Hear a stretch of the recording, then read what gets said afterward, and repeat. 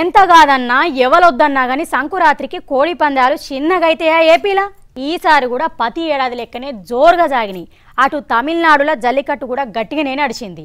ఇట్లా పండుగలు పబ్బాలు జాతరలప్పుడు కోడి పందాలు ఎడ్ల పందాలు పెట్టుడు జనాలు చూసుడు కామనే. అందుకేనేమో గిల్లు ఎరేటిగా గివీటికి పోటీ పెట్టిండ్రు. చాలా అయినట్టున్నాయి కదా.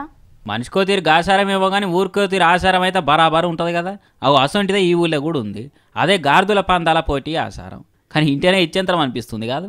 కర్నూలు జిల్లా నంద్యాల కాడ జంబుల పరమేశ్వరి అమ్మవారి గుడి జాతరలో గాడిద పందాలు ప్రతి ఏడాది లెక్కన ఈసారి కూడా జోరుగా సాగినాయి. వెలుగోడు, డోను, మహానంది, రుద్రవరము, ఆత్మకూరు ఇట్లా చుట్టుపక్కల మండలాలకు వెళ్ళి 20 గాడిదలు పోటీ పడ్డాయి.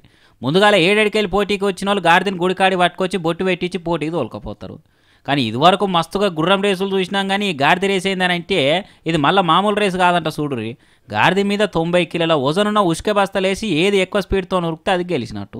జనాలు కూడా కోడి పందాలు, ఎడ్ల పందాలు, గుర్రె పందాలు మస్తుగా చూసుంటారు కానీ గాడిద పందాలు ఎక్కువ ఏడ చూడరు కాబట్టి మస్తు మంది వచ్చారు. ఏం పేరు అన్న ఈ గుర్రం పేరు? అవును, ఓహో, పేరు జోరుగానే ఉన్నది.